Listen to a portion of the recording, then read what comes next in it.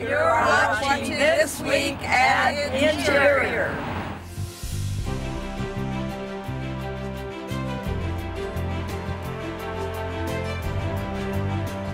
This week at Interior, a big milestone for a small animal.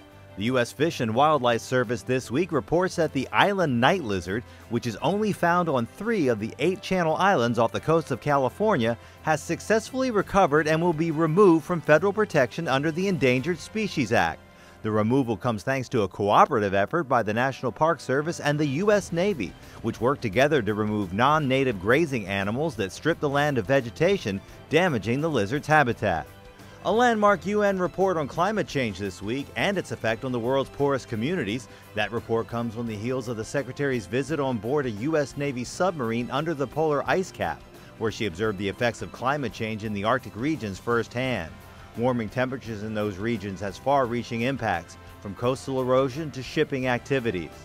The National Park Service is celebrating another successful BioBlitz. This year's gathering took place at the Golden Gate National Recreation Area in San Francisco and brought out some 9,000 people, including 2,700 students and more than 300 scientists. The BioBlitz is 2 days of intensive exploration and documentation of unique plant and animal life. Park Service Director Jonathan Jarvis among those on hand. He says the BioBlitz puts a spotlight on the value of science in America's national parks, offers a chance for young people to get outside, and hopefully inspires the next generation to pursue a scientific career.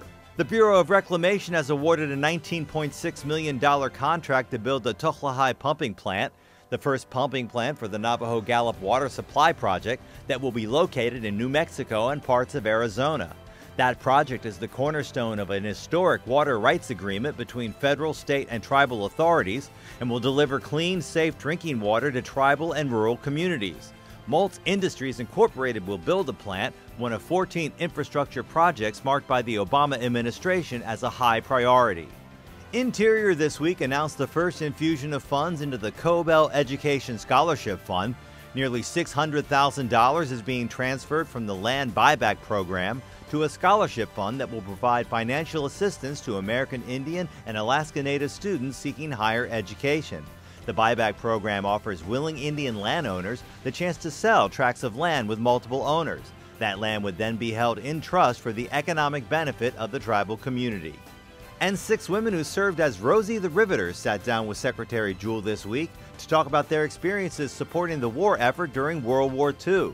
Now in their 80s and 90s, these women helped fight the Axis forces on the home front when they were still in their teens and 20s, helping to build the ships, airplanes, and weapons that saw the Allies to victory almost 7 decades ago. Jewell called meeting the women a real honor and said the women were true American heroes. That's This Week at Interior.